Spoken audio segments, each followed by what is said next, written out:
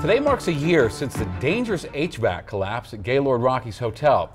6 people were hurt when the ductwork fell onto the pool there below. So here we are a year later, and families are now suing Gaylord Rockies. Tonight, the wife of one man seriously hurt in the incident is speaking out for the very first time. She sat down exclusively with our Denver7 investigative reporter, Chief Investigative Reporter Tony Kovaleski, who joins us now. We're all good. Tony, what have you learned about this incident?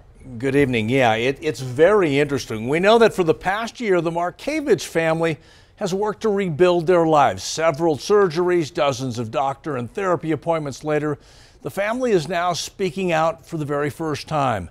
They're sharing their story and now calling for accountability.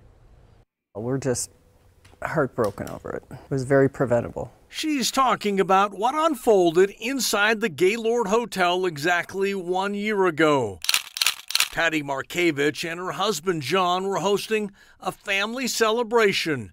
It was their granddaughter's 4th birthday. It's just one big epic failure. She's describing what you can now see in these exclusive pictures taken by her family members inside the Gaylord's indoor water park pool area. In an instant, thousands of pounds of HVAC ductwork somehow became unhinged and crashed more than 30 feet onto the ground and pool area.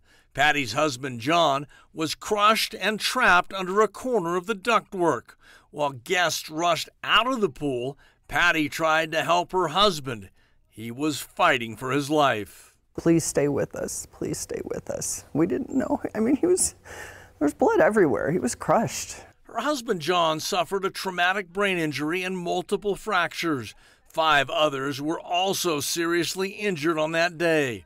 Attorneys for the families recently filed this 100-page lawsuit against the owners of the Gaylord Hotel and 12 other defendants, citing gross negligence. It's a family tragedy that never should have happened. When you cut corners, something bad is going to happen and people are going to get hurt. The most important thing people need to know is that what happened to my husband and my family should never, ever, ever happen to anyone ever again. Our investigative team is digging deeper into exactly what happened 1 year ago today at Gaylord Rockies Resort. In the coming weeks, we will share with you what we have discovered. And finally, our calls to the lead legal counsel for Gaylord have not been returned. I'm Chief Investigative Reporter Tony Kovaleski. Jessica.